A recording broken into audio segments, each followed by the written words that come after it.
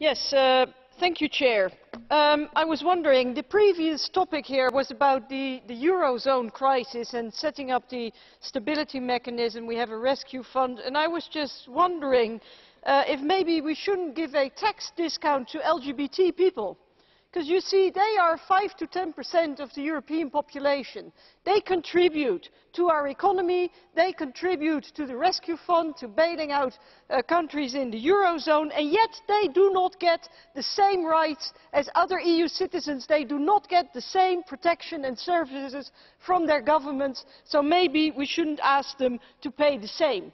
But I'm being a bit ironical, colleagues, because of course that is not the solution. The solution is that we start as a European Union and its member states to give the same protection and the same rights to all EU citizens.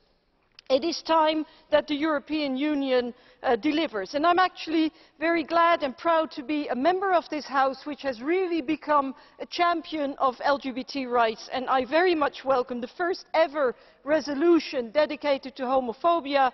And Mr. Busuttil, I very much welcome the support and the cooperation of the EPP group, because I think the cross-party support for this resolution sends a very strong signal to our own country governments, but also to those governments of the countries mentioned, Russia, Moldova, which was the other one. Well, there are plenty of countries that treat LGBT people very badly.